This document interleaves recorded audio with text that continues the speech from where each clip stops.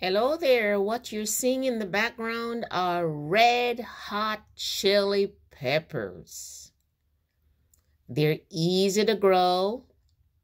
You can actually grow them in pots. You just dry the seeds, stick them in the ground, and this is what you get. And when you buy crushed red pepper in the supermarket, in those jars, this is where they come from. They pretty much just grind up the dried red chili pepper, bottle it, and sell it for a bag of money. But you can do it yourself. Anyways, want to talk about peppers today because my dad celebrated his 88th birthday on the 15th of February. I've talked about him before. He is a strong 88-year-old. He's totally sharp and in his right mind, does all his business transactions himself, goes to town and pays his light, water, telephone bill every single month. He lives in Jamaica, where I'm from, and he walks a mile and a half every Friday to go to the market. He used to walk with the grocery home, but he doesn't do that anymore. He'll grab a taxi and he walks a mile to church every single Sunday and back.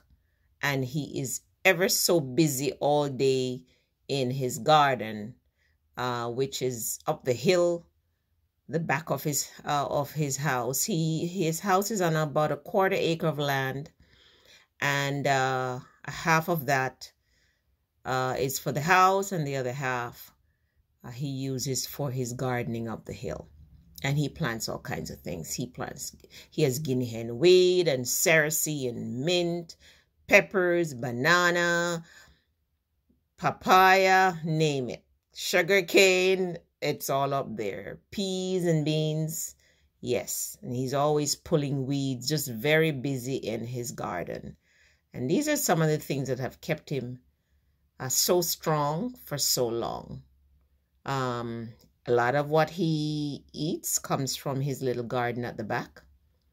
And his neighbor also, they grow pumpkin and coyote squash and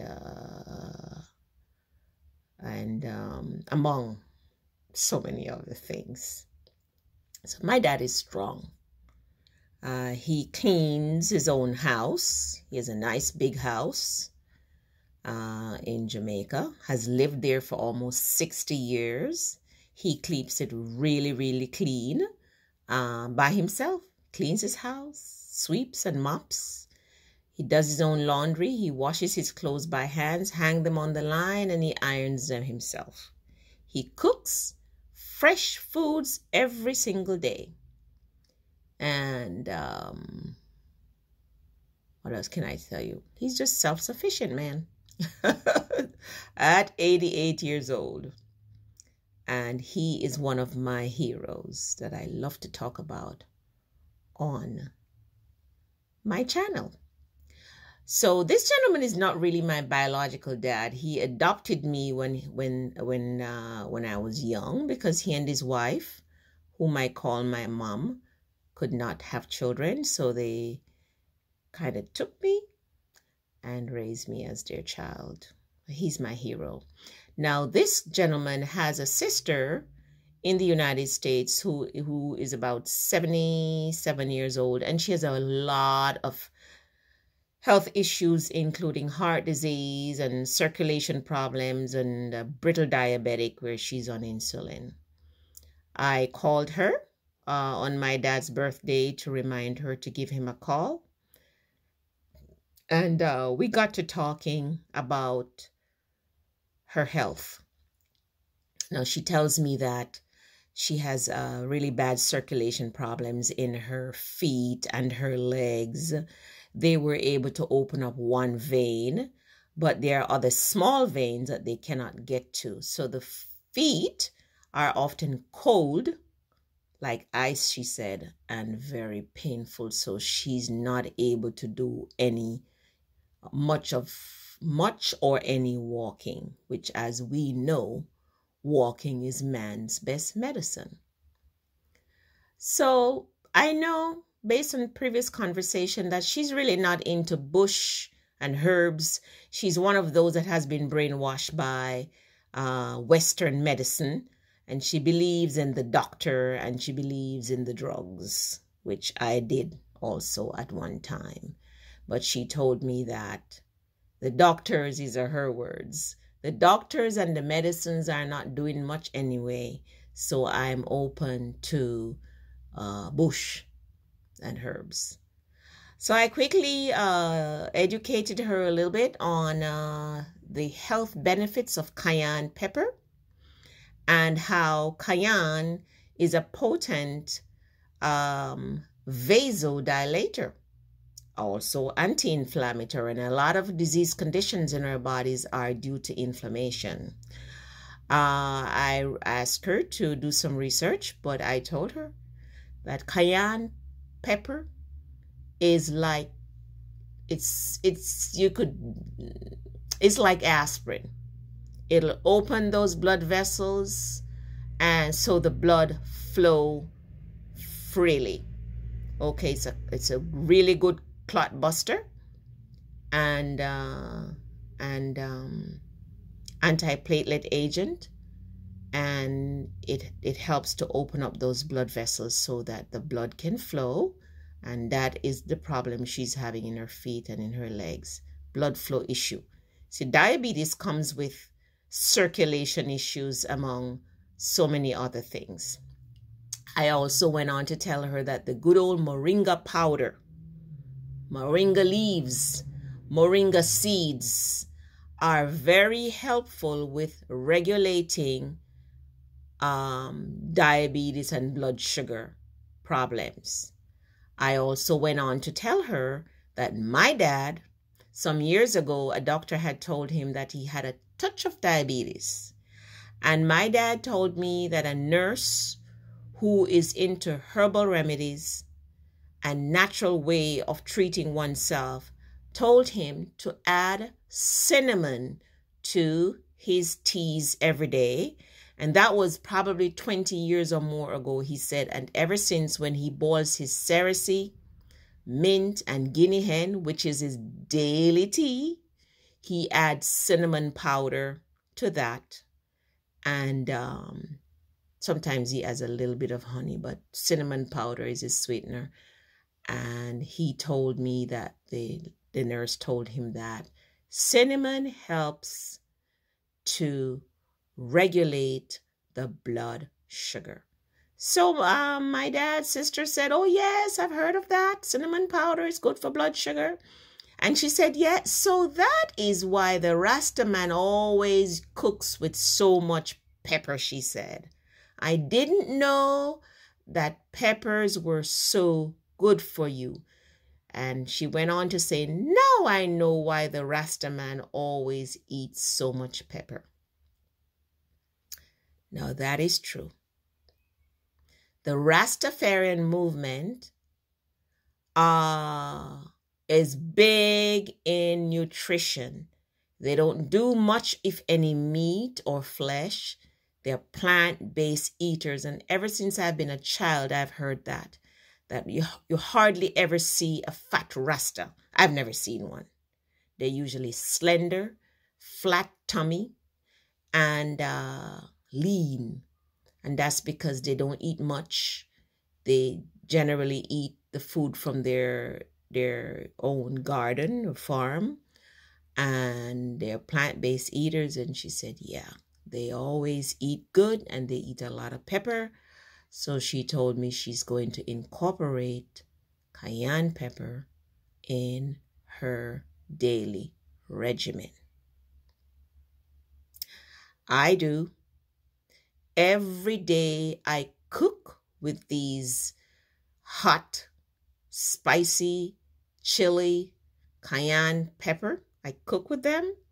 And I also have the powder, good quality powder, from a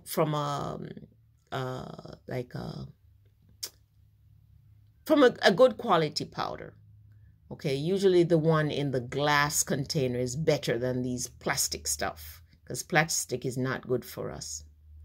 So I buy the cayenne pepper in the glass container and I add cayenne pepper powder to my food every single day. When I first started out, I started with a tiny pinch because you have to get used to it, and then I gradually increase. And I think now I could easily put a 1/4 teaspoon of cayenne powder in my food. Doesn't burn me or anything like that. Now, many people think that this will flare up their ulcer or their stomach problem. On the contrary, I find that cayenne pepper powder helps any stomach issues that I might have. So, you know, I don't know of anyone who is a pepper lover that says that pepper bothers their stomach and flares up their ulcer. In fact, research has shown that cayenne heals ulcers and stomach issues. When I was a youngster in my 20s and stuff, whenever I ate pepper, it would burn at the other end. Perhaps I didn't know how to do it or what to do. I don't know. Maybe the body just needs to get used to it. I don't have any such problems now. But pepper, anti-inflammatory, antioxidant, loads of vitamin C, among other nutrients. And it's a wonderful blood thinner and a vasodilator that will help to prevent blood clots from forming in our bodies or helps to break them up if we do have them. So yes, this is a wonderful God food to add to our daily regimen if we're on the quest of eating healthy and remain healthy and live a long, healthy life like my dad at 88 years old. He has these tiny peppers in his yard. He calls them bird pepper. They're very, very hot, but they're wonderful and very, very healthy. And my dad uses them every single day in his meals also. He cooks religiously. My dad cooks religiously with lots of garlic, lots of onion, the peppers, and he also used scallion and thyme. Those are his go-to seasoning. The thing is that here people tend to use a whole lot of different spices and stuff.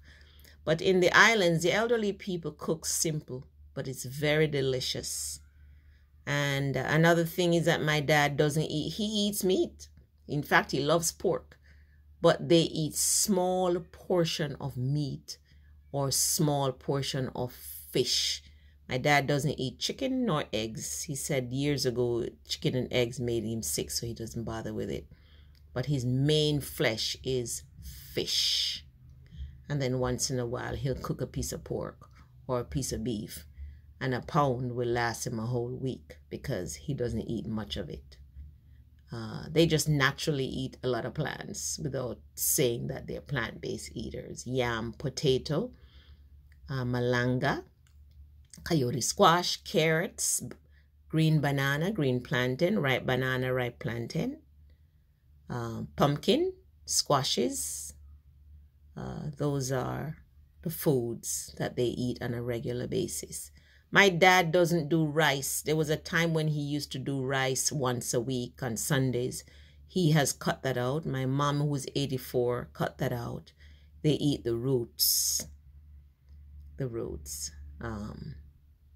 So they're essentially plant-based eaters.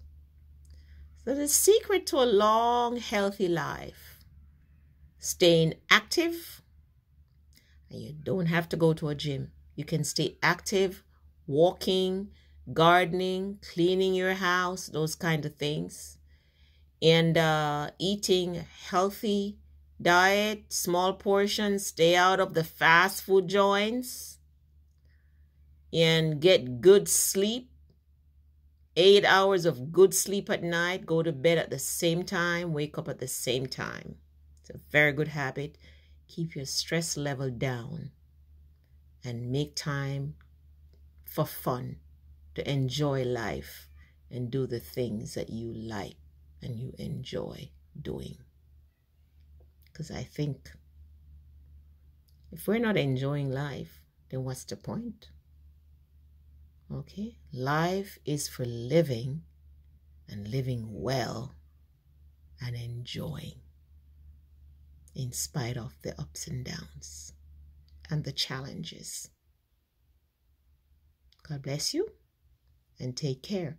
Plan something this spring season. Even if you live in an apartment, you can get a couple pots, put some tomato seeds in it or pepper seeds or something, and plant something by your window or at the back. Just so long as the plant gets some sunlight, usually they can do well. Because the only way to guarantee that it's truly organic is if you grow it yourself. Take care and God bless you. And like the Rasta man, make sure you adopt a healthy lifestyle, a primarily plant-based diet.